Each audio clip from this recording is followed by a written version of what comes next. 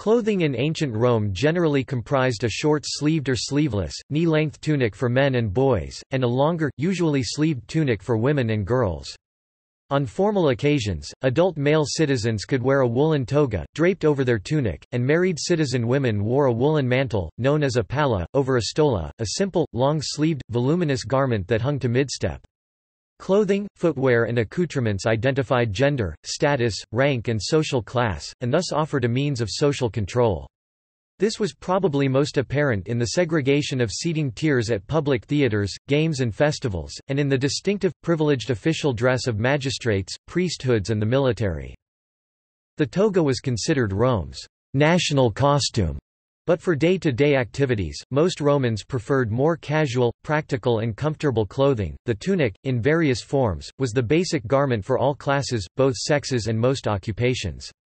It was usually made of linen, and was augmented as necessary with underwear, or with various kinds of cold or wet weather wear, such as knee breeches for men, and cloaks, coats and hats. In colder parts of the empire, full-length trousers were worn. Most urban Romans wore shoes, slippers, boots or sandals of various types. In the countryside, some wore clogs. Most clothing was simple in structure and basic form, and its production required minimal cutting and tailoring, but all was produced by hand and every process required skill, knowledge and time. Spinning and weaving were thought virtuous, frugal occupations for Roman women of all classes. Wealthy matrons, including Augustus' wife Livia, might show their traditionalist values by producing homespun clothing, but most men and women who could afford it bought their clothing from specialist artisans. Relative to the overall basic cost of living, even simple clothing was expensive, and was recycled many times down the social scale. Rome's governing elite produced laws designed to limit public displays of personal wealth and luxury. None were particularly successful, as the same wealthy elite had an appetite for luxurious and fashionable clothing. Exotic fabrics were available, at a price: silk damasks, translucent gauzes, cloth of gold, and intricate embroideries, and vivid, expensive dyes such as saffron yellow or Tyrian purple. Not all dyes were costly, however, and most Romans wore colorful clothing. Clean, bright clothing was a mark of respectability and status among all social classes. The fastenings and brooches used to secure garments such as cloaks provided further opportunities for personal embellishment and display. Tunics and undergarments. The basic garment for both genders and all classes was the tunica tunic. In its simplest form, the tunic was a single rectangle of woven fabric, originally woolen, but from the mid-Republic onward, increasingly made from linen. It was sewn into a sleeveless tubular shape and pinned around the shoulders like a Greek chiton, to form openings for the neck and arms. In some examples from the eastern part of the empire, neck openings were formed in the weaving. Sleeves could be added. Most working men wore knee-length, short-sleeved tunics, secured at the waist with a belt. Some traditionalists considered long-sleeved tunics appropriate only for women, very long tunics on men as a sign of effeminacy, and short or unbelted tunics as marks of servility. Nevertheless, very long-sleeved, loosely belted tunics were also fashionably louche and were adopted by some Roman men, for example, by Julius Caesar. Women's tunics were usually ankle or foot length, long-sleeved, and could be worn loosely or belted. For comfort and protection from cold, both sexes could wear a soft under tunic or vest subucula beneath a coarser over tunic. In winter, the Emperor Augustus, whose physique and constitution were never particularly robust, wore up to 4 tunics, over a vest. Although essentially simple in basic design, tunics could also be luxurious in their fabric, colors and detailing. Loincloths, known as subligacula or subligaria, could be worn under a tunic. They could also be worn on their own, particularly by slaves who engaged in hot, sweaty or dirty work. Women wore both loincloth and strophium, a breast cloth, under their tunics, and some wore tailored underwear for work or leisure. A 4th century AD Sicilian mosaic shows several bikini girls performing athletic feats. In 1953, a Roman leather bikini bottom was excavated from a well in London. Topic: Formal wear for citizens. Roman society was graded into several citizen and non-citizen classes and ranks, ruled by a powerful minority of wealthy, landowning citizen aristocrats. Even the lowest grade of citizenship carried certain privileges denied to non-citizens, such as the right to vote for representation in government. In tradition and law, an individual's place in the citizen hierarchy, or outside it, should be immediately evident in their clothing. The seating arrangements at theaters and games enforced this idealized social order, with varying degrees of success. In literature and poetry, Romans were the gens togata, togate race, descended from a tough, virile, intrinsically noble peasantry of hard-working, toga-wearing men and women. The toga's origins are uncertain. It may have begun as a simple, practical work garment and blanket for peasants and herdsmen.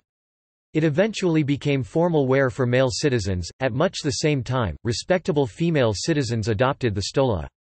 The morals, wealth, and reputation of citizens were subject to official scrutiny. Male citizens who failed to meet a minimum standard could be demoted in rank, and denied the right to wear a toga. By the same token, female citizens could be denied the stola. Respectable citizens of either sex might thus be distinguished from freedmen, foreigners, slaves, and infamous persons. Toga. The toga virilis, toga of manhood, was a semi-elliptical, white woolen cloth some 6 feet in width and 12 feet in length, draped across the shoulders and around the body. It was usually worn over a plain white linen tunic. A commoner's toga virilis was a naturally off-white, the senatorial version was more voluminous, and brighter. The toga praetexta of curule magistrates and some priesthoods added a wide purple edging, and was worn over a tunic with 2 vertical purple stripes. It could also be worn by noble and freeborn boys and girls, and represented their protection under civil and divine law.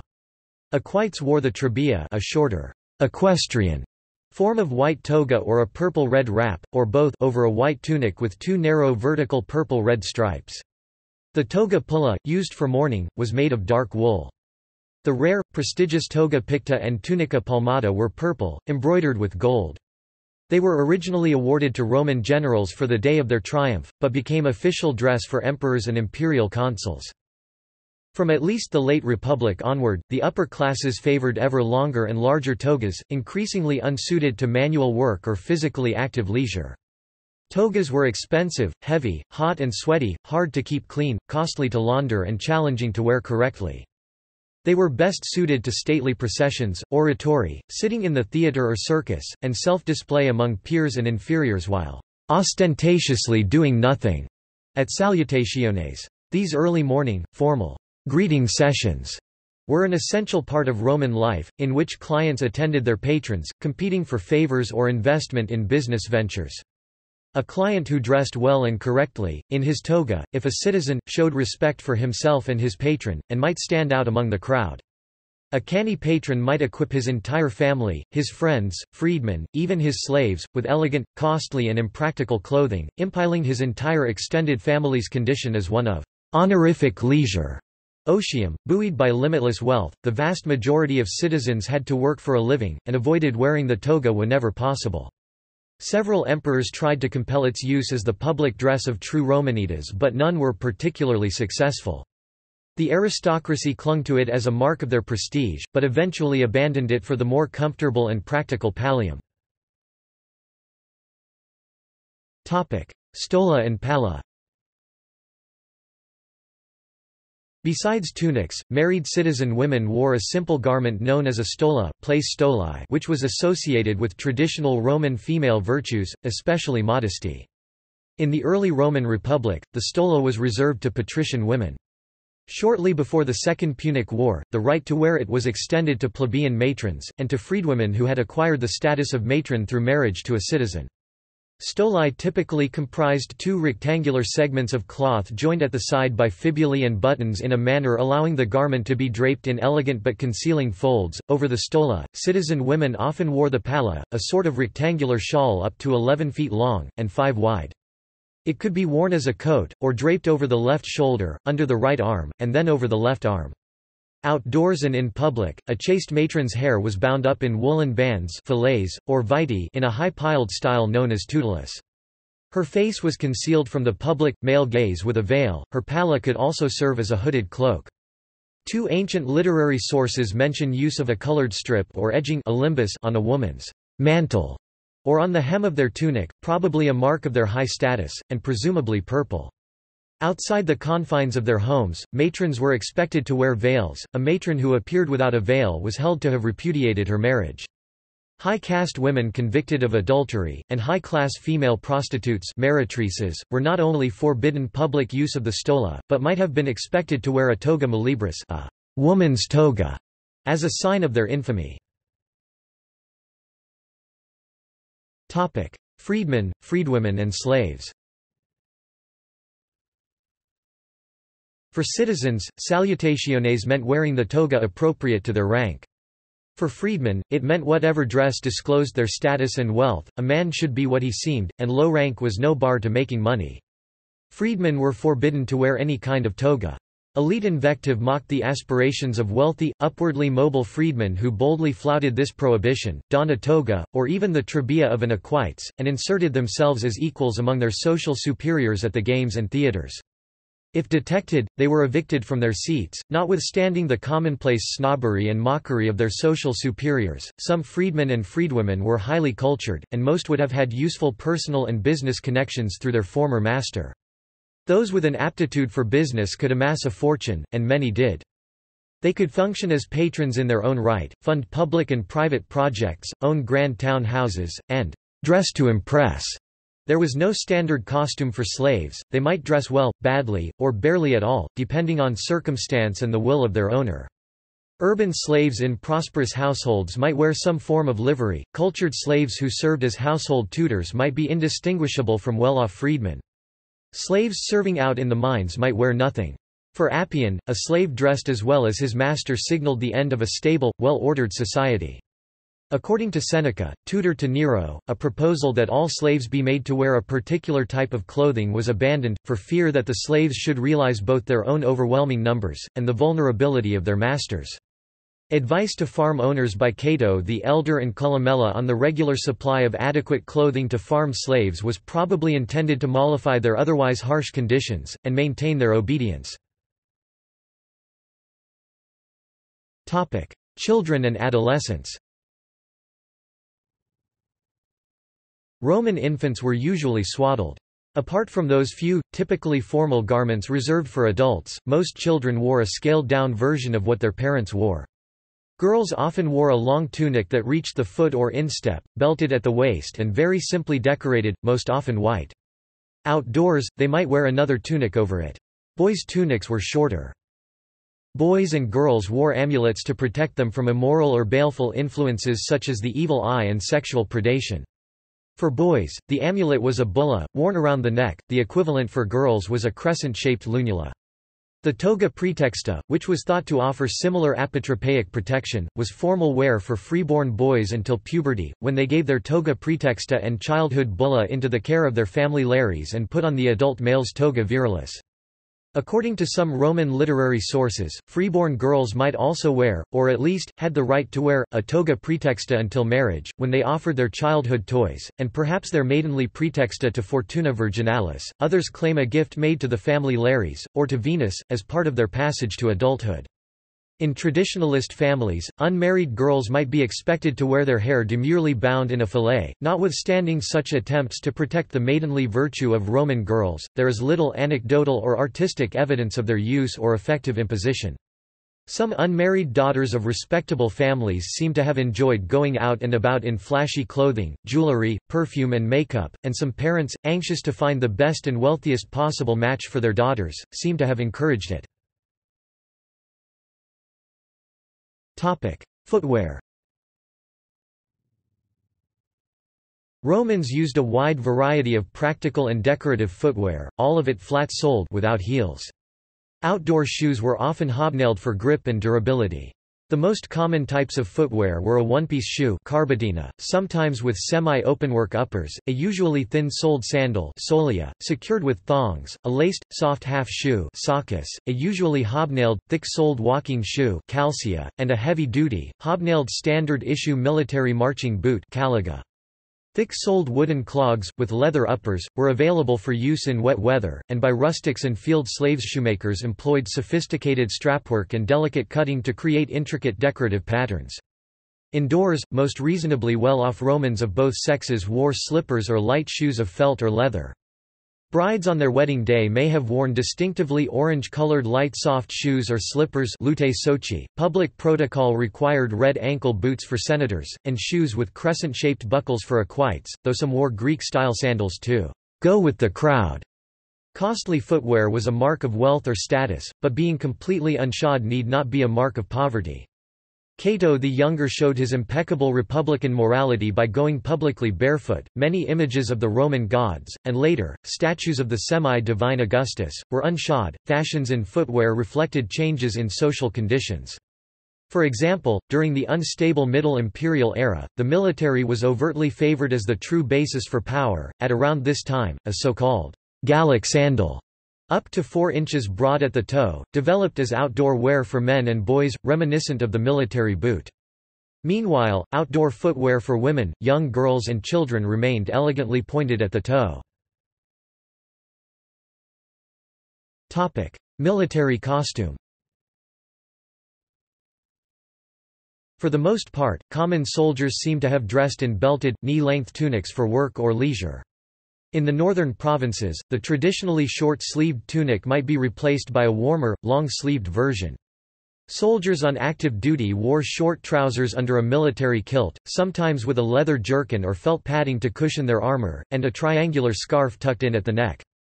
For added protection from wind and weather, they could wear the sagum, a heavy-duty cloak also worn by civilians. According to Roman tradition, soldiers had once worn togas to war, hitching them up with what was known as a gabine cinch, but by the mid-Republican era, this was only used for sacrificial rites and a formal declaration of war. Thereafter, citizen soldiers wore togas only for formal occasions.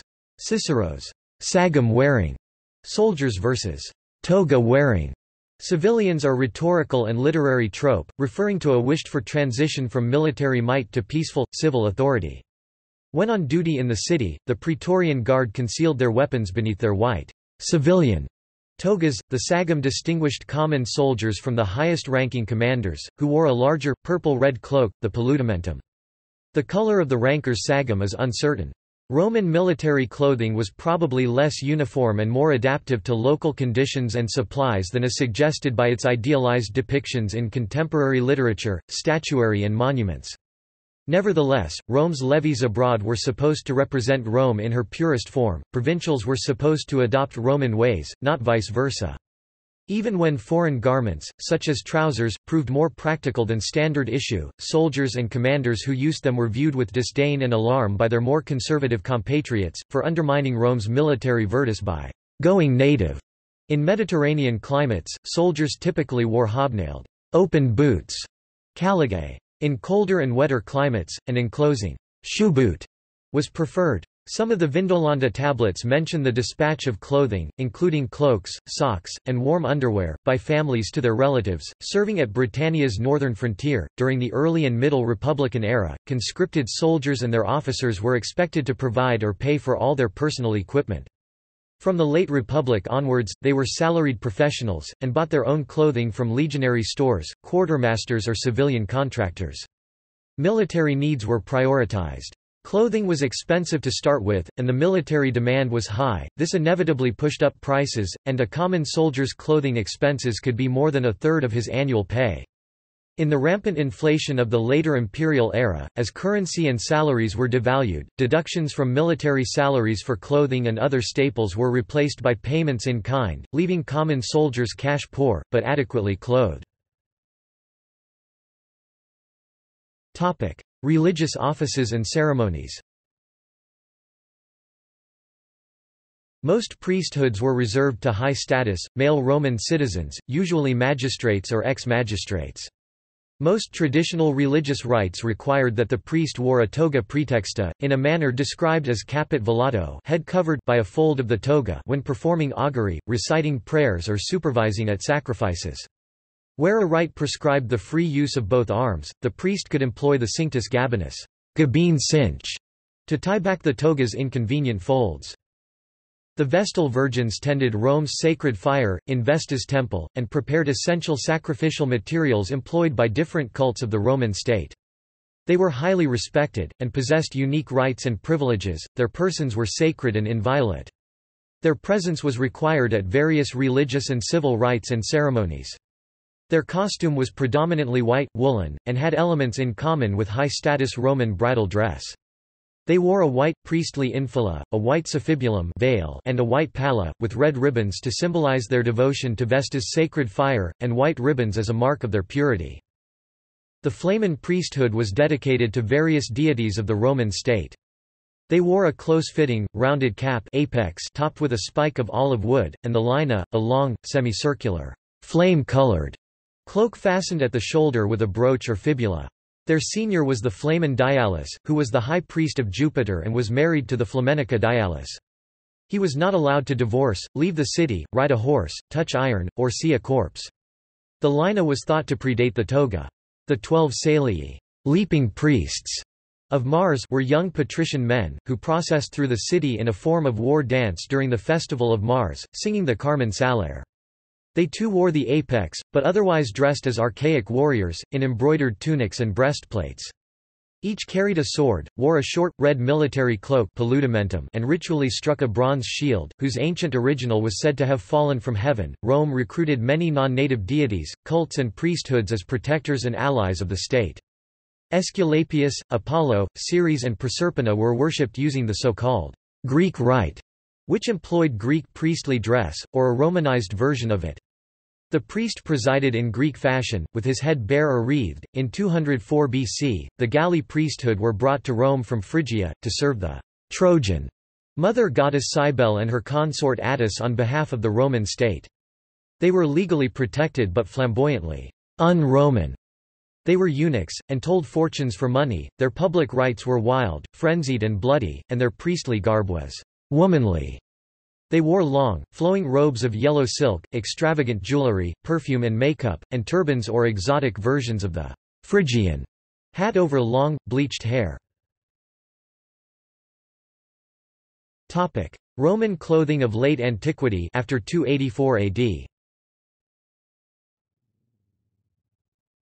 Roman fashions underwent very gradual change from the late Republic to the end of the Western Empire, 600 years later. In part, this reflects the expansion of Rome's empire, and the adoption of provincial fashions perceived as attractively exotic, or simply more practical than traditional forms of dress.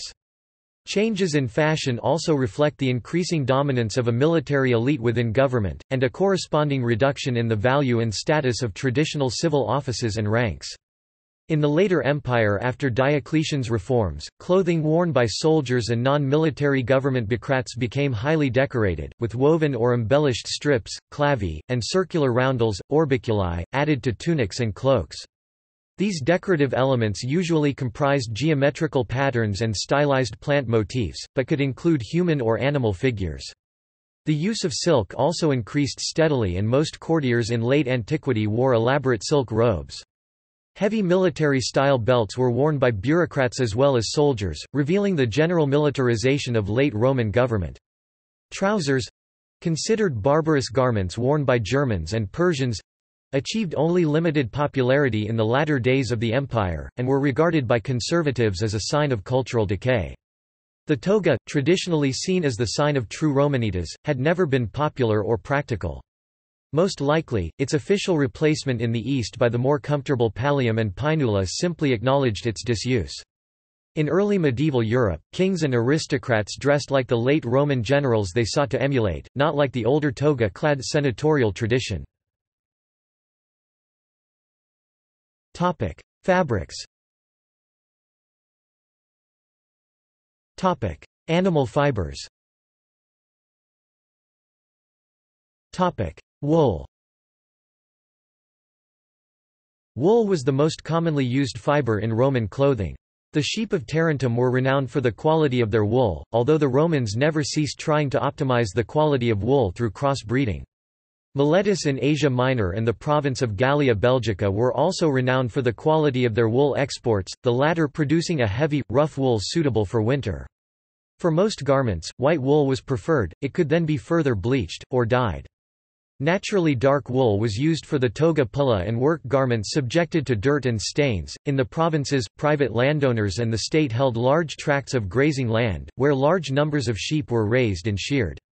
Their wool was processed and woven in dedicated manufactories. Britannia was noted for its woolen products, which included a kind of duffel coat, the Beerus Britannicus, fine carpets, and felt linings for army helmets. Silk. Silk from China was imported in significant quantities as early as the 3rd century BC. It was bought in its raw state by Roman traders at the Carthaginian ports of Tyre and Beirut, then woven and dyed. As Roman weaving techniques developed, silk yarn was used to make geometrically or freely figured damask, tabbies and tapestry. Some of these silk fabrics were extremely fine, around 50 threads or more per centimeter.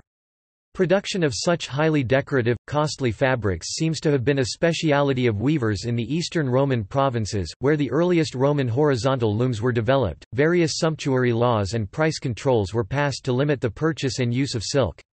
In the early empire, the Senate passed legislation forbidding the wearing of silk by men because it was viewed as effeminate, but there was also a connotation of immorality or immodesty attached to women who wore the material, as illustrated by Seneca the Elder. I can see clothes of silk, if materials that do not hide the body, nor even one's decency, can be called clothes.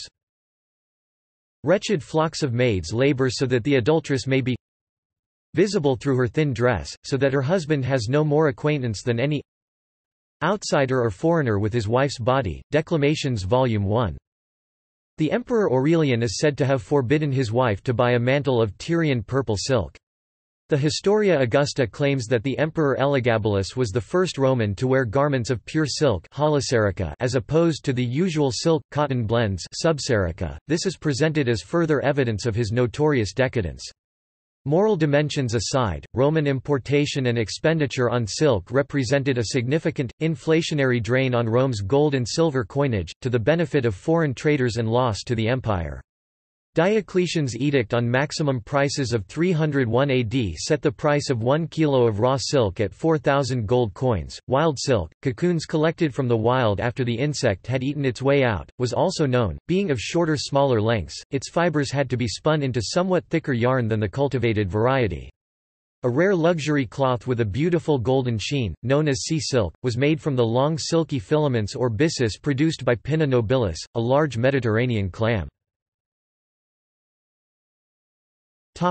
Plant fibers. Linen. Pliny the Elder describes the production of linen from flax and hemp. After harvesting, the plant stems were retted to loosen the outer layers and internal fibers, stripped, pounded and then smoothed. Following this, the materials were woven. Flax, like wool, came in various specialty grades and qualities. In Pliny's opinion, the whitest and best was imported from Spanish Setaibus, at double the price. The strongest and most long-lasting was from Retovium. The whitest and softest was produced in Latium, Phalery and Pelignium.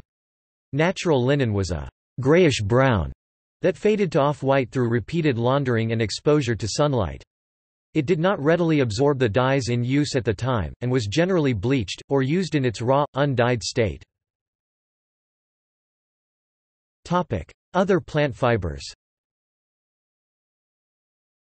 Cotton from India was imported through the same eastern Mediterranean ports that supplied Roman traders with silk and spices. Raw cotton was sometimes used for padding. Once its seeds were removed, cotton could be spun, then woven into a soft, lightweight fabric appropriate for summer use. Cotton was more comfortable than wool, less costly than silk, and unlike linen, it could be brightly dyed. For this reason, cotton and linen were sometimes interwoven to produce vividly colored, soft but tough fabric. High-quality fabrics were also woven from nettle stems. Poppy stem fiber was sometimes interwoven with flax, to produce a glossy, smooth, lightweight and luxuriant fabric. Preparation of such stem fibers involved similar techniques to those used for linen. Manufacture. Ready-made clothing was available for all classes, at a price. The cost of a new cloak for an ordinary commoner might represent 3/5 of their annual subsistence expenses.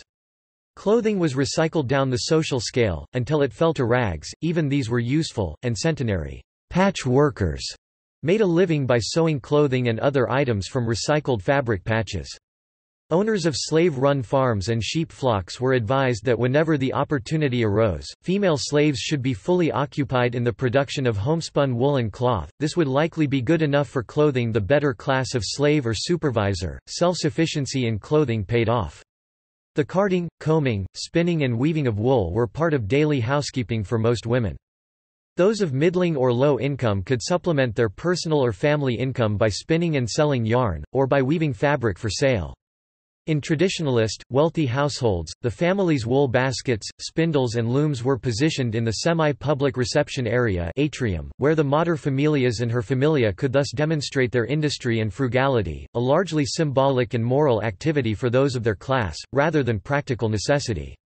Augustus was particularly proud that his wife and daughter had set the best possible example to other Roman women by spinning and weaving his clothing.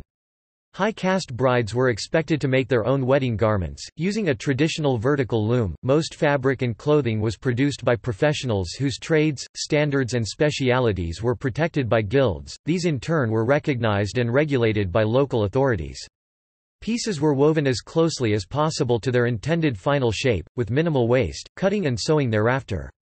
Once a woven piece of fabric was removed from the loom, its loose end threads were tied off, and left as a decorative fringe, hemmed, or used to add differently colored Etruscan-style borders, as in the purple-red border of the toga praetexta, and the vertical colored stripe of some tunics, a technique known as tablet weaving. Weaving on an upright, hand-powered loom was a slow process.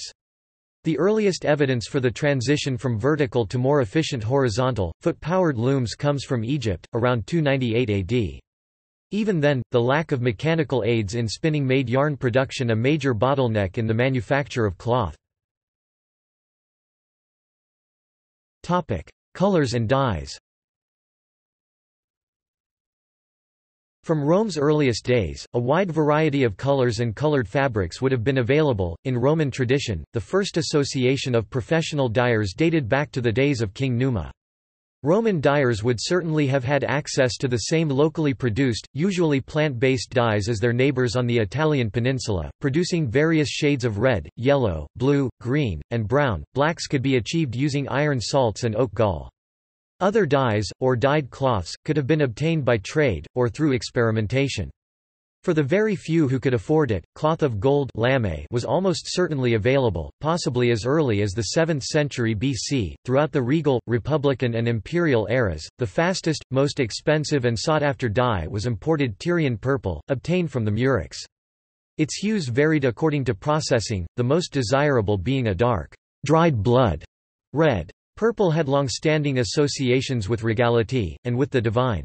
It was thought to sanctify and protect those who wore it, and was officially reserved for the border of the toga praetexta, and for the solid purple toga picta. Edicts against its wider, more casual use were not particularly successful. It was also used by wealthy women and, somewhat more disreputably, by some men. Verres is reported as wearing a purple pallium at all night parties, not long before his trial, disgrace and exile for corruption. For those who could not afford genuine Tyrian purple, counterfeits were available. The expansion of trade networks during the early imperial era brought the dark blue of Indian indigo to Rome. Though desirable and costly in itself, it also served as a base for fake Tyrian purple. For red hues, madder was one of the cheapest dyes available. Saffron yellow was much admired, but costly. It was a deep, bright and fiery yellow-orange, and was associated with purity and constancy. It was used for the flammeum, meaning flame-colored, a veil used by Roman brides and the flamenca dialis, who was virgin at marriage and forbidden to divorce. Specific colors were associated with chariot racing teams and their supporters. The oldest of these were the reds and the whites. During the later imperial era, the blues and greens dominated chariot racing and, up to a point, civil and political life in Rome and Constantinople. Although the teams and their supporters had official recognition, their rivalry sometimes spilled into civil violence and riot, both within and beyond the circus venue. Leather and hide. The Romans had two methods of converting animal skins to leather. Tanning produced a soft, supple brown leather, tawing in alum and salt produced a soft, pale leather that readily absorbed dyes. Both these processes produced a strong, unpleasant odor, so tanners' and tawers' shops were usually placed well away from urban centers. Unprocessed animal hides were supplied directly to tanners by butchers. As a byproduct of meat production, some was turned to rawhide, which made a durable shoe sole. Landowners and livestock ranchers, many of whom were of the elite class, drew a proportion of profits at each step of the process that turned their animals into leather or hide and distributed it through empire-wide trade networks. The Roman military consumed large quantities of leather, for jerkins, belts, boots, saddles, harness and strap work, but mostly for military tents. Laundering and fulling. The almost universal habit of public bathing ensured that most Romans kept their bodies clean, reducing the need for frequent washing of garments and bedsheets. Nevertheless, dirt, spillage and staining were constant hazards, and most Romans lived in apartment blocks that lacked facilities for washing clothes on any but the smallest scale. Professional laundries singular fullonica were highly malodorous but essential and commonplace features of every city and town. Small fulling enterprises could be found at local marketplaces, others operated on an industrial scale, and would have required a considerable investment of money and manpower, especially slaves. Basic laundering and fulling techniques were simple, and labor-intensive. Garments were placed in large tubs containing aged urine, then well trodden by bare-footed workers. They were well rinsed, manually or mechanically wrung, and spread over wicker frames to dry. Whites could be further brightened by bleaching with sulfur fumes. Some colors could be restored to brightness by polishing or refinishing with Simoleon earth. Others were less color-fast, and would have required separate laundering. In the best-equipped establishments, garments were further smoothed under pressure, using screw presses. Laundering and fulling were punishingly harsh to fabrics, but purity and cleanliness of clothing was in itself a mark of status. The high-quality woolen togas of the senatorial class were intensively laundered to an exceptional, snowy white, using the best and most expensive ingredients. Lower-ranking citizens used togas of duller wool, more cheaply laundered. For reasons that remain unclear, the clothing of different status groups might have been laundered separately. Front of house, fulonici were run by enterprising citizens of lower social class, or by freedmen and freedwomen. Behind the scenes, their enterprise might be supported discreetly by a rich or elite patron, in return for a share of the profits. The Roman elite seem to have despised the fulling and laundering professions as ignoble, though perhaps no more than they despised all manual trades. The fullers themselves evidently thought theirs a respectable and highly profitable profession, worth celebration and illustration in murals and memorials. Pompeian mural paintings of launderers and fullers at work show garments in a rainbow variety of colors, but not white. Fullers seem to have been particularly valued for their ability to launder dyed garments without loss of color, sheen or brightness, rather than merely whitening, or bleaching. New cloth and clothing may also have been laundered. The process would have partially felted and strengthened woolen fabrics. See also Clothing in the ancient world, Biblical clothing, Byzantine dress clothing in ancient Greece, Ancient Roman military clothing, Roman jewelry. References. Cited sources: Edmondson, J.C. and Keith, Allison, ed. 2008. Roman Dress and the Fabrics of Roman Culture. University of Toronto Press. ISBN 9780802093196, CS1 maint, multiple names, editors list link Erdkamp, Paul, ed. 2007. A Companion to the Roman Army. Blackwell Publishing. ISBN 978-1444339215. Flohr, Miko 2013. The World of the Fullo, Work, Economy, and Society in Roman Italy. Oxford University Press. ISBN 978-0199659357. Flower, Harriet I. 2004. The Cambridge Companion to the Roman Republic. Cambridge University Press. ISBN 978-0-521-00390-2. Fang, Sar Elise 2008. Roman Military Service, Ideologies of Discipline in the Late Republic and Early Principate. Cambridge University Press. ISBN 9781139468886. Rogers, Nigel 2007. The Illustrated Encyclopedia of the Roman Empire. Lorenz Books. ISBN 978-0-7548-1911-0. Sebesta, Judith Lynn, and Bonfante, Larissa, ed. 1994. The World of Roman Costume, Wisconsin Studies in Classics. The University of Wisconsin Press. ISBN 9780299138509, CS1 maint, multiple names, editors list link Vout, Caroline 1996. The Myth of the Toga, Understanding the History of Roman Dress. Greece and Rome. 43 204–220. doi 10.1093 gr 43.2.204. JSTOR 643096. Topic: Bibliography.